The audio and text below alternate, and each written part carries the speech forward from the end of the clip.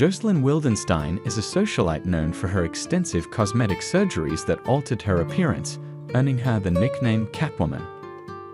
Her marriage to billionaire Alec Wildenstein ended in divorce, and she received a settlement of $2.5 billion. However, her extravagant lifestyle and surgeries resulted in financial difficulties, and she filed for bankruptcy in 2018. Despite her public image, it's important to remember that she's a human being who has faced personal struggles and challenges.